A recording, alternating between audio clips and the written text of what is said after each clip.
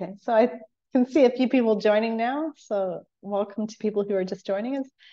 Some people still in the waiting room, so we'll give it a minute or two to let other people join.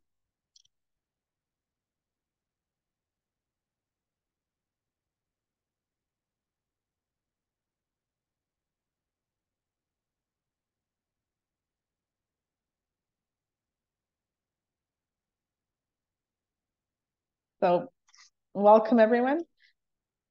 We'll stick a link into some shared notes in the chat while we're waiting. And today's session is going to be informal. So we've got an hour blocked for this, but we'll see.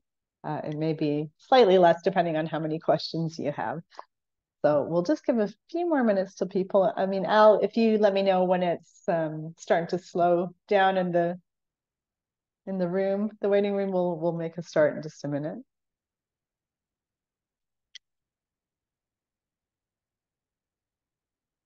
I see a few more people coming in now, so we'll just give it one more minute.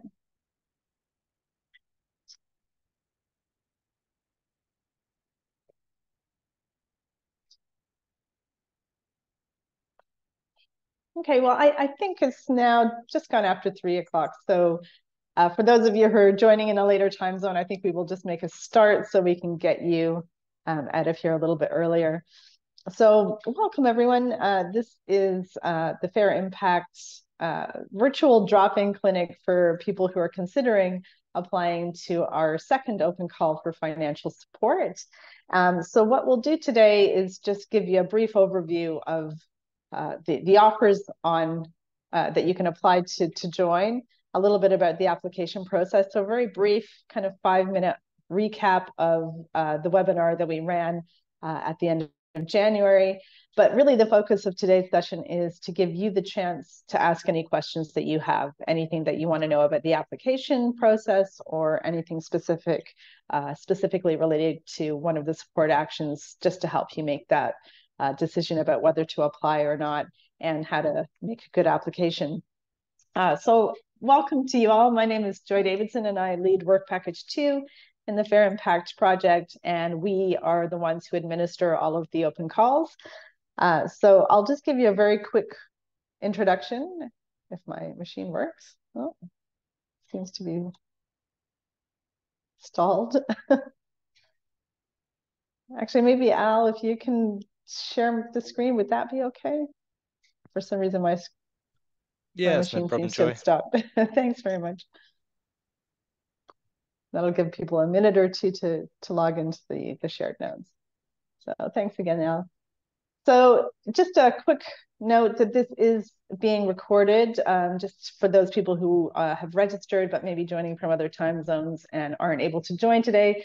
So if you don't want to have your face or your voice on screen, then feel free to make questions in the chat or in the shared notes rather than unmuting or turning on your camera. But as it is a very informal session, we certainly welcome those of you who do want to unmute and put your camera on. Feel free to do so. So we can move on to the next slide, please.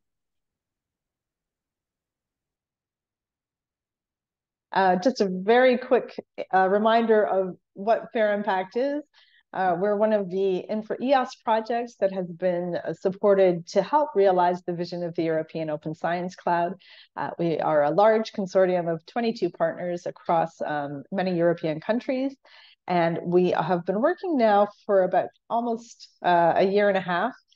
We've got about another year and a half to go. And we are really all about trying to help people implement tools and practices that will support the realization of FAIR, which is findable, accessible, interoperable, and reusable data and other outputs. And with a bigger remit to have a European Open Science Cloud, which is filled with FAIR data.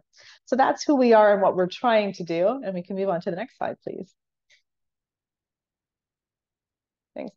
And to do that, we have 3 different sorts of support that we're offering. Route 1 support is where we're working one-to-one with different organizations, so national level initiatives, repositories, and data service providers. and research performing organizations. So we have some support programs where people don't get any money, but they get our time and they get to work with us in a one-to-one capacity. Route 2 support, which is the financial support. And this is where we give you a little bit of money, which helps you to buy out some time to maybe look at a particular approach or a tool and to get familiar with it and put it into practice. This is what you're here today to learn about, which is the financial support. And we will give you a bit of an overview of what we have to offer.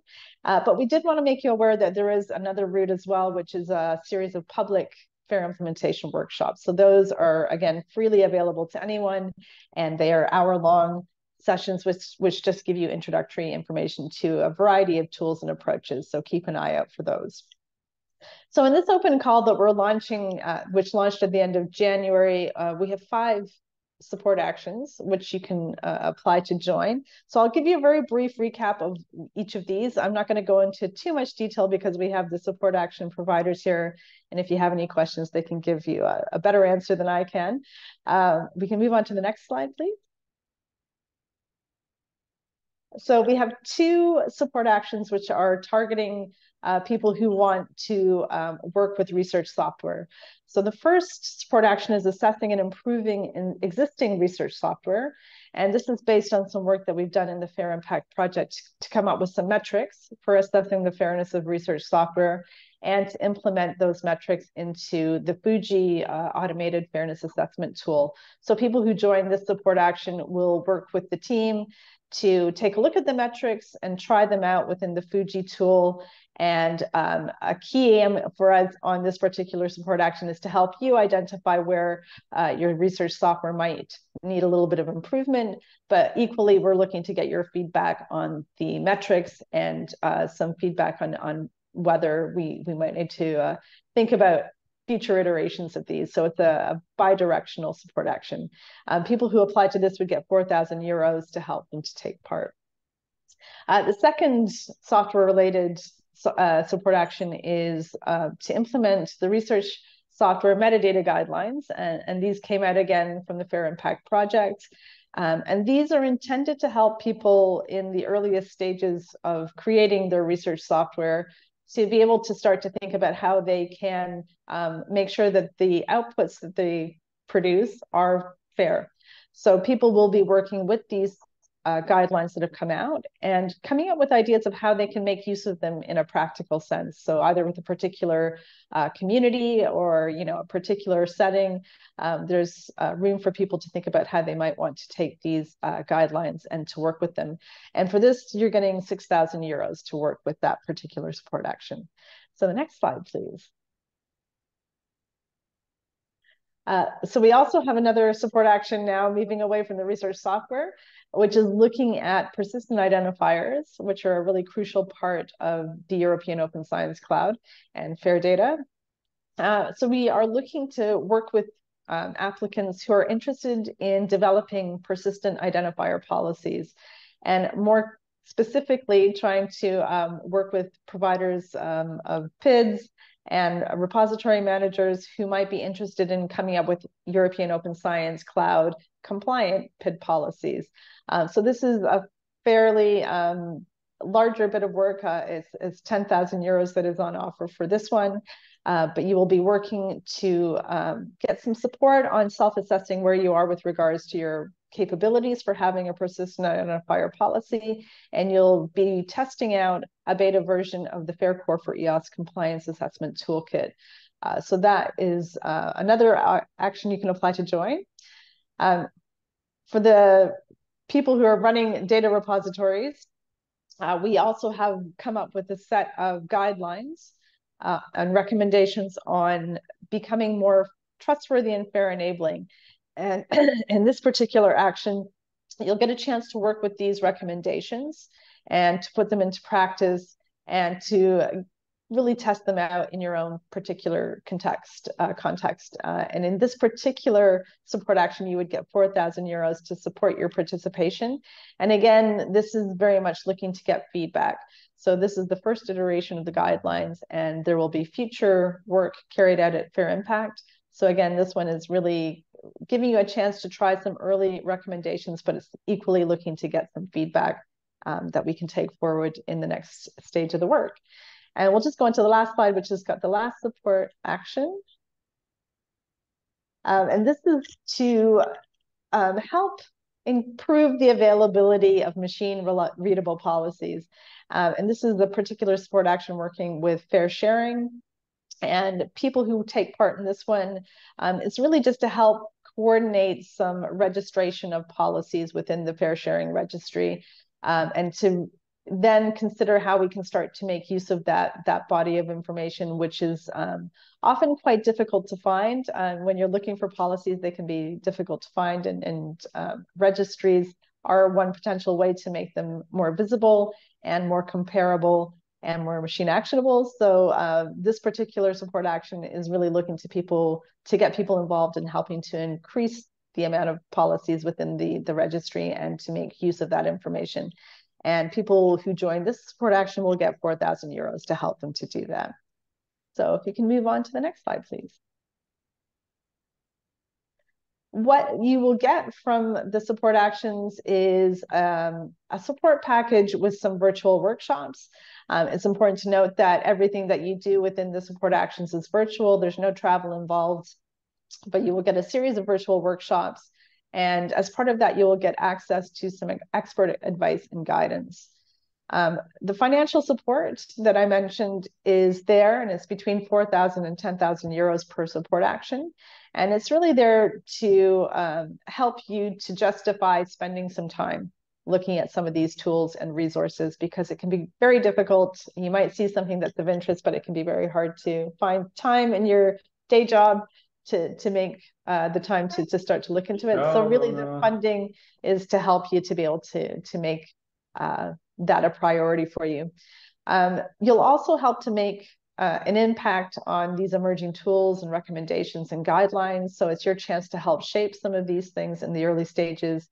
And a really key feature of all of the support actions is the chance to learn from your peers, because I think there's a lot of knowledge and expertise that we've seen in the previous support actions. And it's great to bring people together and they get the chance to share and learn from each other.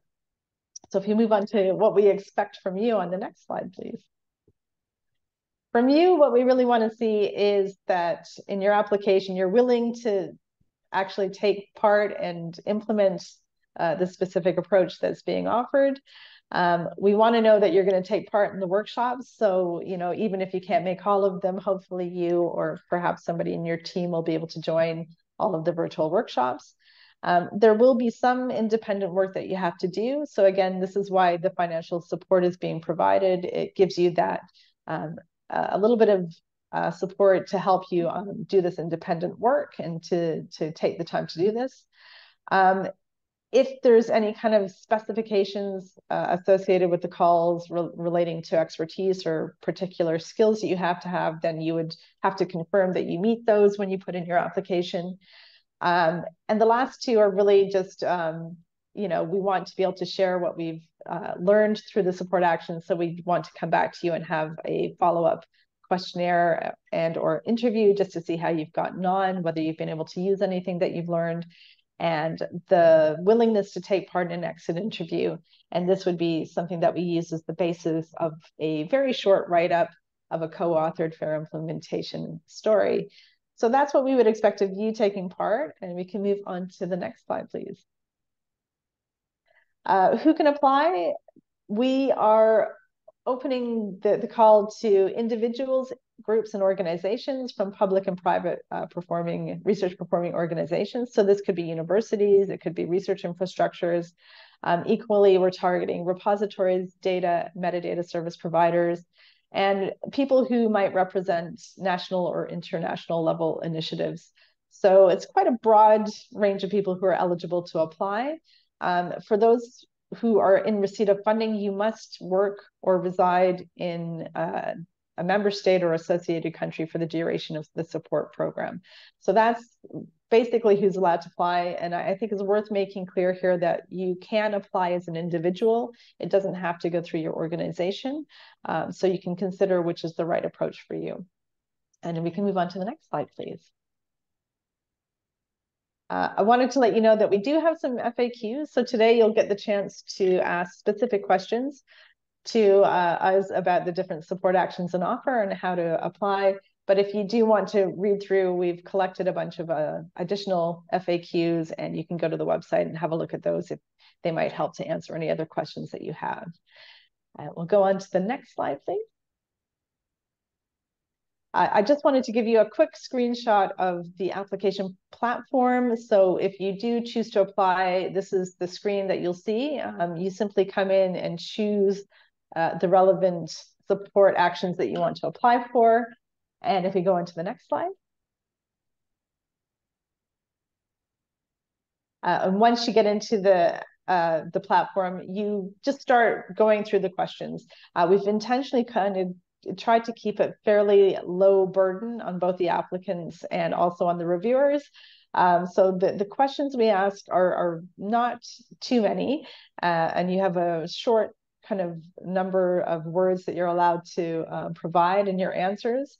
So really, we don't want to see huge amounts of lofty aspirations. What we're really looking for in your applications is something quite practical, that you kind of see a reason to be involved, and that it will help you in your work, and that you've got some tangible way that you might be able to take the work forward.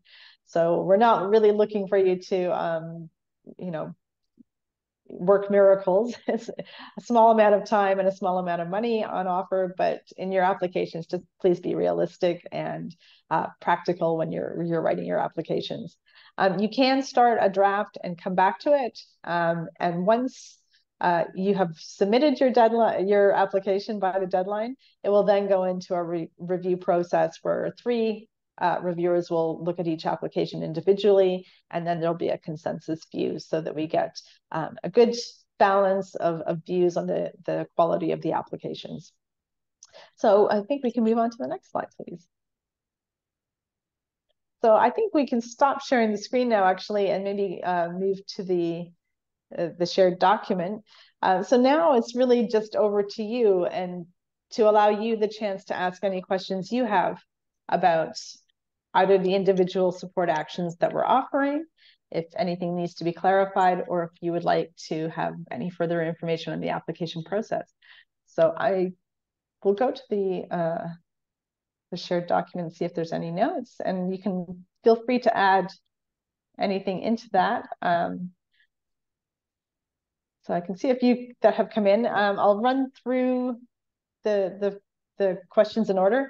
So first question is, can you apply to more than one of the support actions? And the answer is yes. We have an upper limit. No recipient can receive more than 10,000 euros from the Fair Impact Project, but you can certainly apply to more than one of the support actions. Once you reach that 10,000 limit, we would just, kind of have to work with you to see if you want to be an observer or to take part in a different way, but there's that limit. I've already addressed the need that you don't have to apply through your organization. You are welcome to apply as an individual. I say this because sometimes it can be difficult to get your organization to jump through all the hoops required for 4,000 or 5,000 euros. So consider maybe going in as an individual if that's the case for you. Applicants for non-eligible countries unfortunately cannot receive funding. We're bound by the European Commission rules on how we spend the money. And what we would say is that it's possible for you to join in an observer capacity. We would still require you to submit an application, and that would go through the review process, but please do consider taking part as an observer if you are not eligible to get funding. So the financial support is to my institution or to you directly. And again, that is really down to your choice. As I mentioned, you can apply as an individual working in a particular organization, but you can get paid that way. If you choose to go through your organization, then it would go through your organization. So it's really up to you how you want to apply. So what materials am I supposed to get from my organization? And I'm not entirely sure what is meant by this. So I don't know if the person who asked this wants to unmute and provide a bit more detail.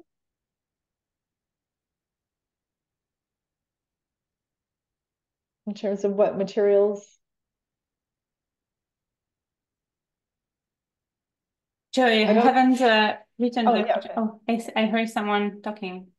Is someone? Yes, I heard someone. Oh, okay. Go ahead. No, okay. Nope. Just wanted to say that maybe something about the payment. So if there is some administrative documents that are needed from the organization so that you can apply as an organization, would that be needed? Not at the application stage. I mean, I think anything like that is something that we work out in the kind of post award phase. We have the administrative side in DANS, which coordinates the Fair Impact project. So they handle all of the financial payments.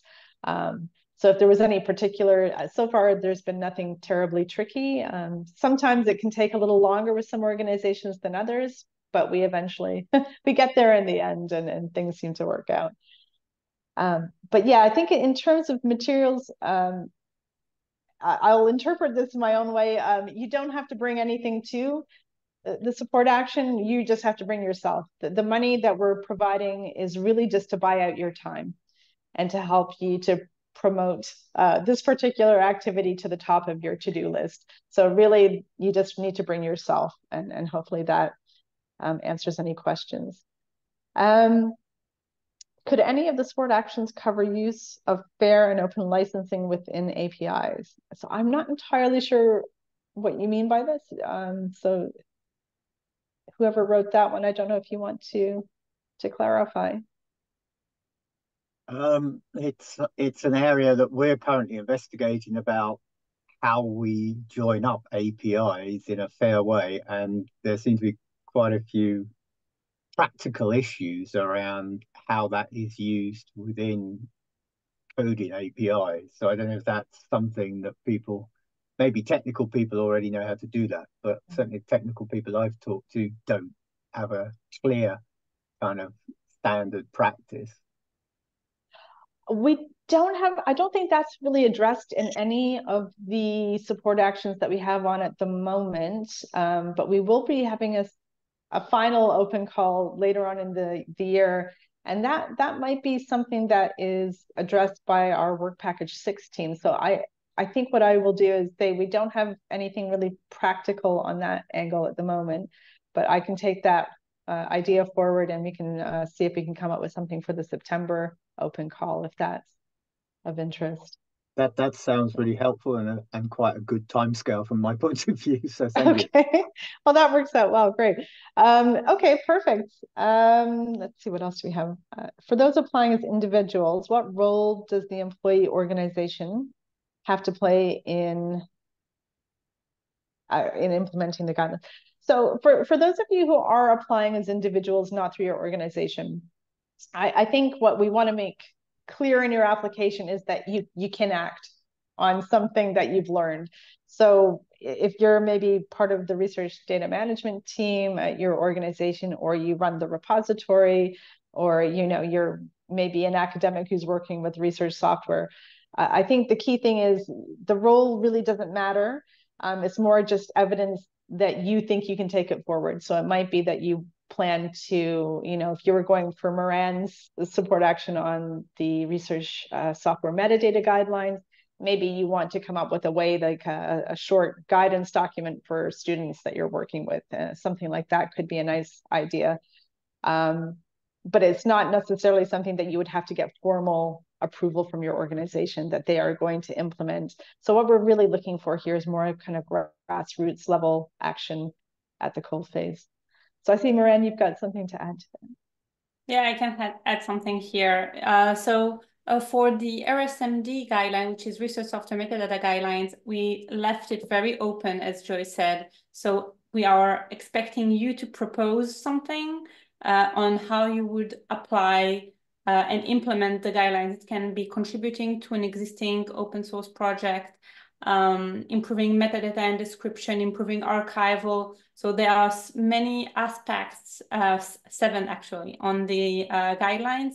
So go ahead and, well, I encourage you to read the guidelines and then pick the facet that is most appropriate to yourself and to your organization, and see how you can contribute. So some part of it would be very nice to contribute to the Code Meta community. There are Code Meta is a vocabulary where there are crosswalking metadata vocabularies that describe software from one vocabulary to another. So this is something that we would appreciate as a possibility, but it's not specifically that.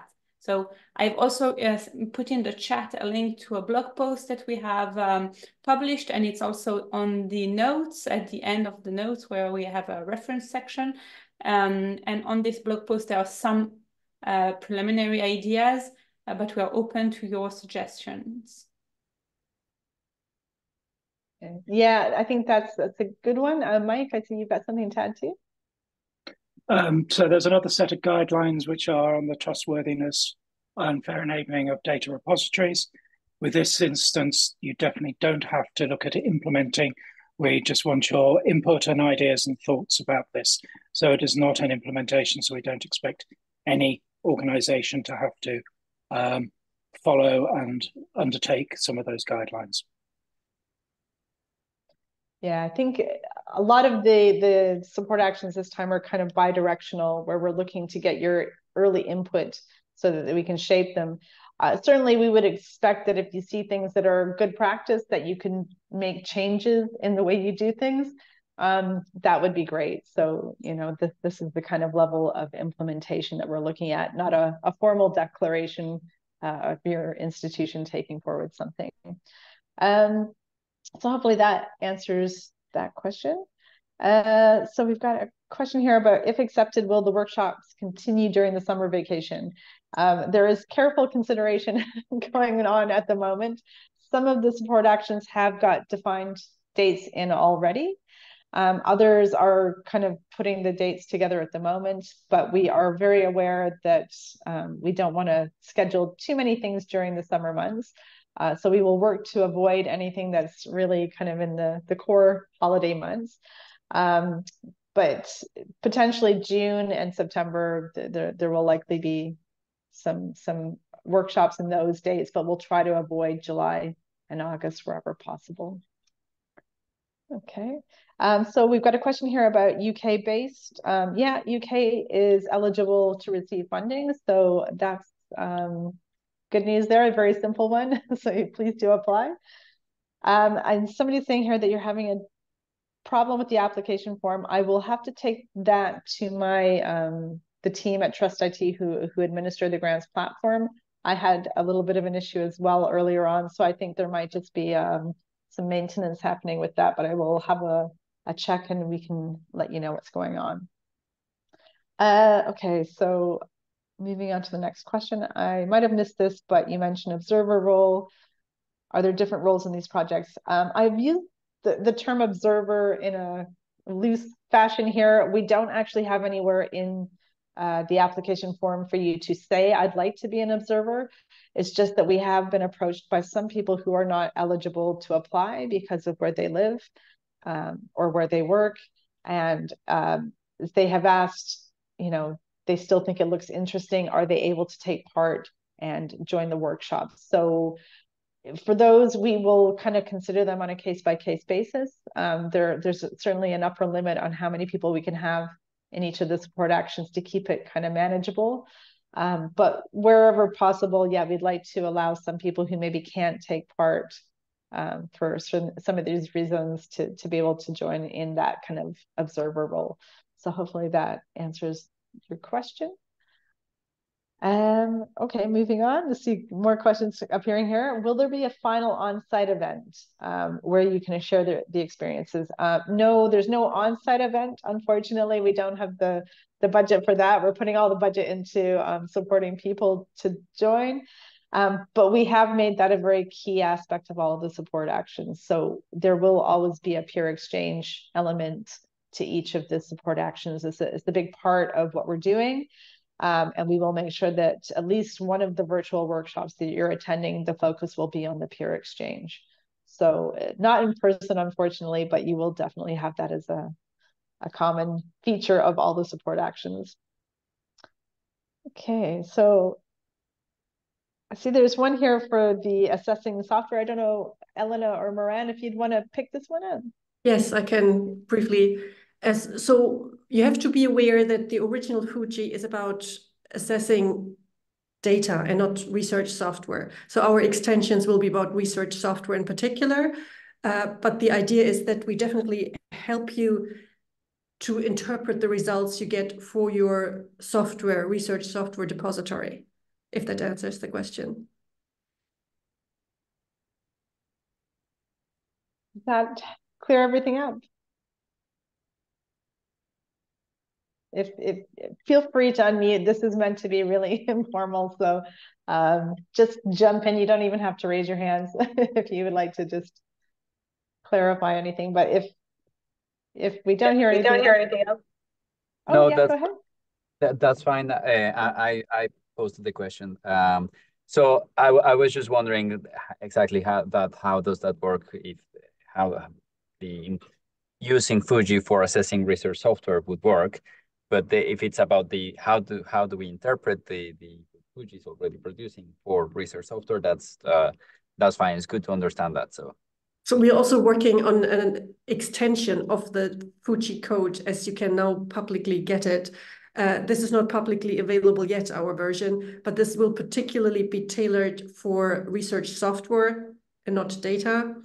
And this is based on another deliverable for fair impact, which we published about the metrics and what metrics should be used, and also to have some examples which are particular to which are domain specific. And it would also help us, like whatever domain you're coming from, and this is not covered yet, to just learn also from you what would help you. Okay. Because I think what we would be interested is maybe contributing to these extensions, right? Can we also say, okay, we'll write an extension to Fuji that will help you assess software? That would be interesting, definitely. Perfect. Yeah, great. I mean, I think all of these kinds of things are things you can put in the application form. If there's particular things you'd like to take forward, these are kind of very practical things that help us when we're doing the reviews. So that all sounds great. There was another question. I don't know if it's answered, Elena, if there was a separate one about Fuji. Okay. Does the support sorry, before you leave. Which one? Does the support that the application provides contain any help to understand the issues raised by Fuji? If the issues will definitely be encountered with the software research relevant side, yes. If you are explicitly concentrating on data, no.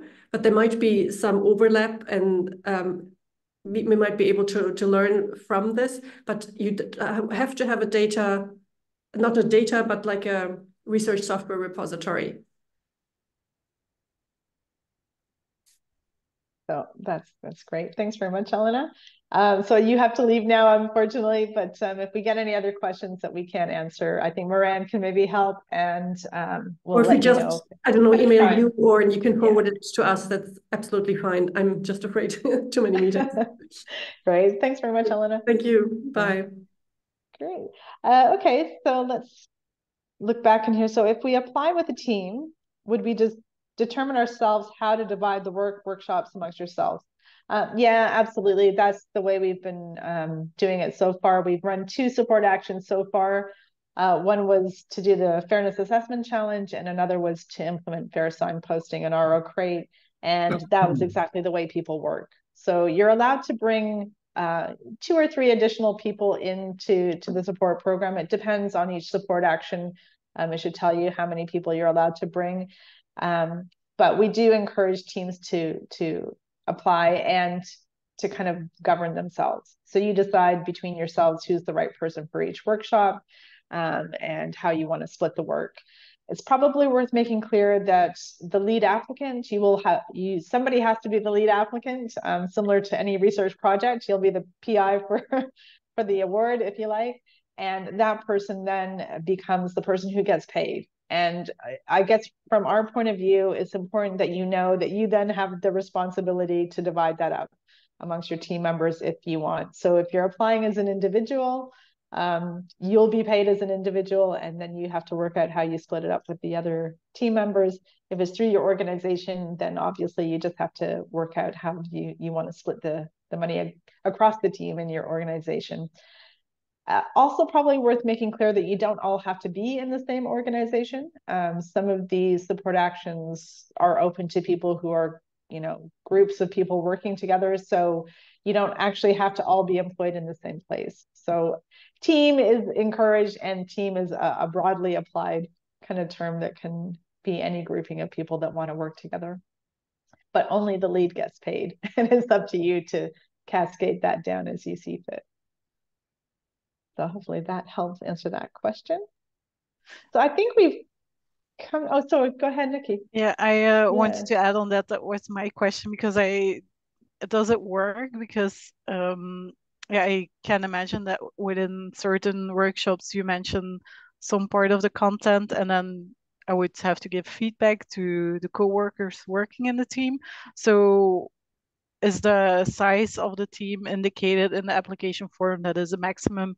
Is it the ideal working group, or do you say that it's better to keep it as restricted as possible to make it a team that's really interested in the topic, or I would say the latter. I think, if you have too many people, partly because the money really only, it doesn't go that far. I think most of these support actions cover, a maximum of about 10 days worth of time.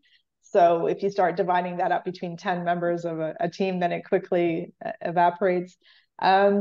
I would say 2 to 3 is probably what we've seen so far in the support actions. And I think it should be people who are kind of interested in progressing this. Sometimes they can be people working within the very same area. Other times we've seen people coming from kind of different perspectives, maybe some from a more policy angle and some from a more technical angle within a particular group. But it's really down to you as to what you think is going to be most useful in your organization.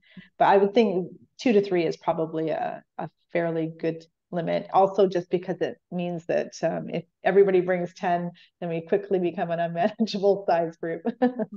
Okay, thank you. Yeah, no worries. Okay. So if the leader is in Europe and the rest of the team are in a non-European country, is it possible to apply in that case as a team? Yes, I would say I would have to maybe clarify this, but my gut feeling is that if the leader is working in Europe and in a European organization, or as an individual capacity, we're paying the lead applicant. So really, I think that would be fine. If you've got people joining from other parts, what you do with the money after it goes to you is really your call if you want to distribute to others. But we would only pay the European lead applicant. So hopefully that helps a little bit. It's a difficult one because, we'd love to be able to support everybody, but as we're paid with European money, we have to put the emphasis on Europe. So Mike, I see you've got something to add. Only that the workshops will most likely be conducted in European time zones. So if people are further afield, then they may have to get up at silly times of the day to attend the workshops. Yeah, that's true. I think that is a good point to raise. They generally are, 90 minutes to 2 hour long workshops, and depending on the timing, it can be fairly inhospitable to people in other time zones. What we did try to do in the first 2 support actions was to record the sessions, just because we know with the best will in the world, sometimes people can't make it on the day. The recordings are just there for internal use. So they'll be there for the applicants to view. And that's something that we would probably carry forward in the support action too. So it's not a prohibitive kind of a thing, but I think sometimes watching a recording is more difficult than actually being there part of the session and doing it live. So yeah. maybe worth pointing out as well that the same thing counts for some of the office hour stuff, because, for example, our support action with the PIT policies will have office hours, and we'll try to keep those as hospitable as possible, but yeah, I think time zones remain an issue. I think that you've raised a good point there, Natasha. So what we want to make clear here too is that these support actions are not one-to-one dedicated support. You're not getting 24/7 access to the team. The money is really there to kind of give you time to delve into something in your own kind of personal capacity with check-in points with the mentors. So the virtual workshops will be one of these check-in points. There will be kind of set office hours, as Natasha said. It's kind of up to each of the support actions how they want to structure these. But just to manage expectations, it's important that people know you're not coming in and then getting on-demand hand-holding for a 3-month period. This is very much meant to be kind of some together points, some access to some mentorship, but at set periods and over, Maybe so also hopefully... nice to point out, we'll have things like reading lists. So it's not like we're leaving people totally in the dark in between those check-in points. But yeah, a lot of self-initiative work, I think, is the key there. Yeah, and as you say, we certainly, it's not like we will ignore emails that we get in between the workshops or the set office hours, but it's just to make you aware that it's not going to be kind of like you get a response maybe immediately. It might even be the next day or a day or so after. So just to manage the expectations that way. But okay, so I think I don't see any other questions in the document. I don't know if anybody else has any other questions that you want to ask. Well, we've got the support action providers on the call. Now's your chance.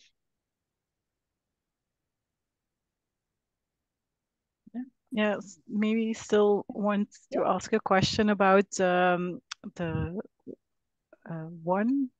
first action, and then the part B, I think it is, regarding the implementation.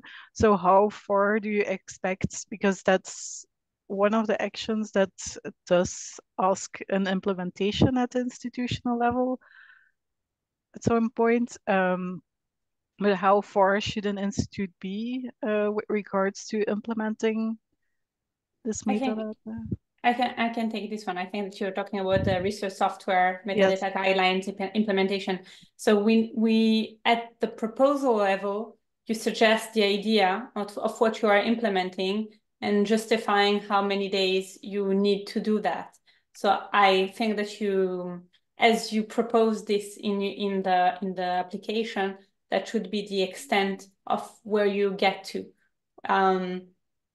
There's so many things that you can achieve in a large amount of time. We don't have a lot of time, so the expectation is not very high, but we do want you to start something and follow your proposal. So if you said that you're going to create some documentation, the extent of it would be to have pull request ready with the documentation or with the mappings or with the new features that you are trying to get into your infrastructure. So to show that you have followed the proposed idea that you have suggested in the application.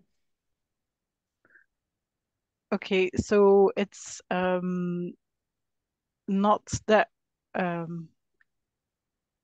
Could you make it more concrete on how, or specific on how you would see this implementation going? Is it from existing software or? Yeah. Sure. Would you mind sharing a little bit about maybe you're working as a university, you have infrastructure in place and you want to apply more the guidelines, right? Maybe that's what you are trying to implement on your infrastructure. Yes. And yeah, so for example, one of the key stakes with the RSMD guidelines were the 4 pillars: archive, reference, describe, and cite software. I would suggest, if this is the direction you're going to go with, is in the application defining what are you going to do, how we will take one of the aspects, because all of the aspects would be too much work, I believe, too much effort for the time spent. But focus on one or two, maybe the metadata, the description of software, having a mechanism to curate software, and then try to, I know it's hard to do that because the open calls are very short and we don't have a lot of days, and we will have a workshop to discover the guidelines, but then the work will be done separately by the teams. One of the things that you might have seen on the call is a sprint, which is a one-day sprint where we gather, we kind of exchange ideas, show between ourselves what happened, what we are planning to do, and just works in parallel separately. And at the end of the open call, we will have a kind of interviews to share what really happened during this implementation. So the expectation is not to have something deployed in production, ready to roll, Zenodo-like features, right? Because that won't be very realistic. Does that answer your question? Yes. So all the questions that I had are answered.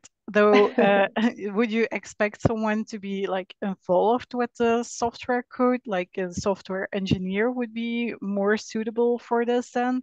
Or is it still like the general central support staff? Who would be the ideal lead in this project? It's a very good question. It really depends on your the target that you fixed for yourself in the proposal. If it is an implementation goal where you are changing features on your infrastructure, I would give the lead to an engineer to come to the workshops, and we will have also engineers in the workshops on our side, and that could assist, but it's not a code review style assistance. It will be more of a brainstorming style assistance. But with that, it will be also fine to have someone more on the support side. It really depends on your target for the proposal.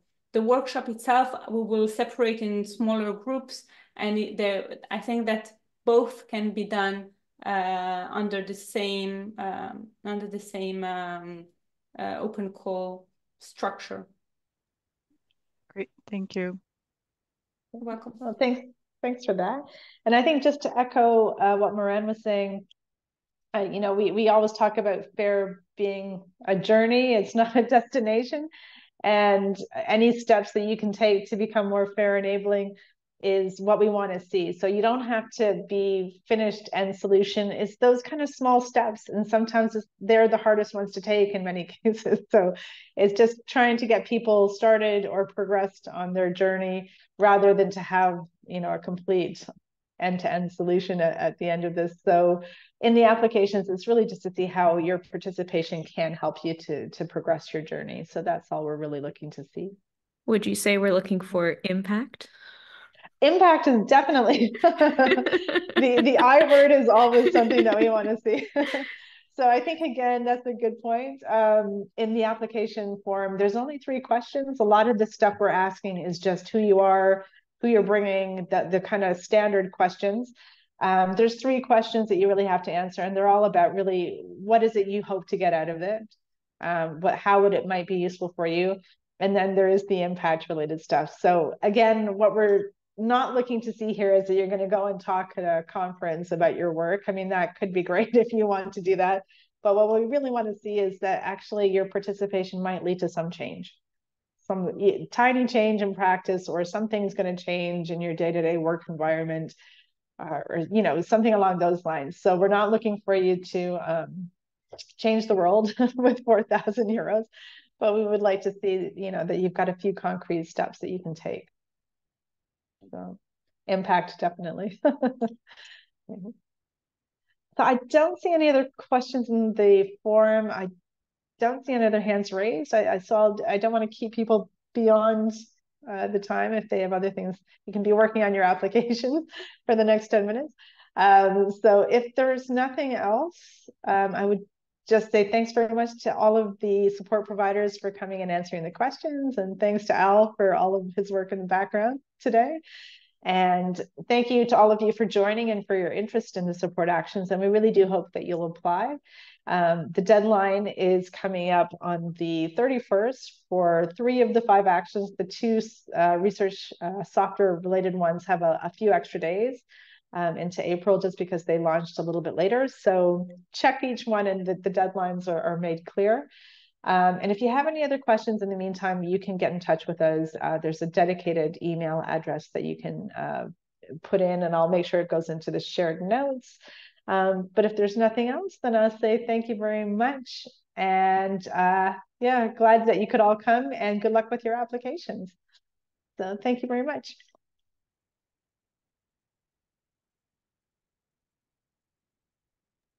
Well, thank you. You guys can have 10 minutes back of your day.